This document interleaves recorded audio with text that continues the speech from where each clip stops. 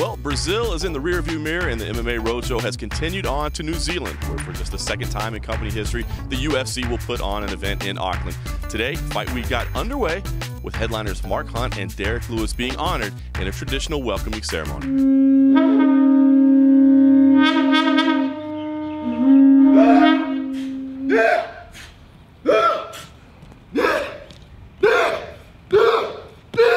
This welcoming ceremony is a very unique one that us as Maori pride ourselves on.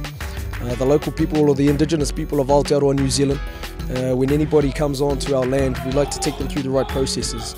The first process that you would have seen was under the realm of Tūmatauenga, which is the warlord. The warlord has many students, and I'm one of those students. And I fight and train in the art of both Maori and Jiu-Jitsu as well. And we have almost like similarities to what you would have in UFC, but we just hold a rako at the same time. I feel a lot of respect. It's a privilege to be able to come on the marae and get that sort of pōwhiri like that. So yeah, I'm really blessed. Well, we believe that we are gifts from the heavens above. We understand the genealogy of how deep that runs through our blood veins. So for us to keep our culture alive, it's important that we keep practicing the traditions and the customs of who we are as an indigenous people of the land. So it's just as important when you're meeting face to face with anybody that you go through the right protocols and ceremonies.